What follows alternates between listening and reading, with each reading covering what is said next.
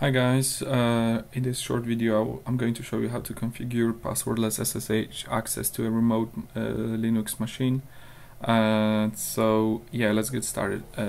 Just simply start with googling for passwordless SSH and just go to this debianadministration.org page where you have explained how to generate new keys, and then use these keys to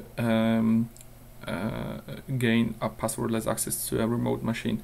Well, of course, you have to know the username and password of the remote machine, but afterwards you will have a passwordless access.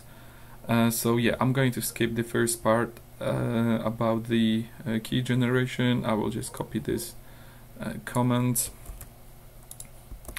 paste it, and then provide the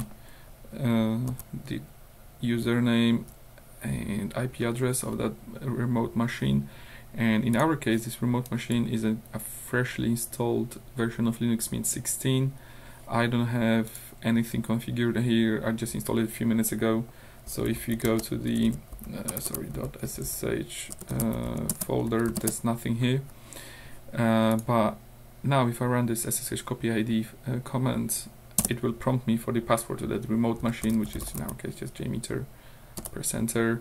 And as you can see from the output, this key, my public key, was added to the authorized key list of authorized keys on this remote machine. So if we show this folder, you will see that authorized keys file, and now I can basically just type SSH Jmeter to that username and the IP address of that remote machine, and it won't prompt me for the password. So yeah, ta-da!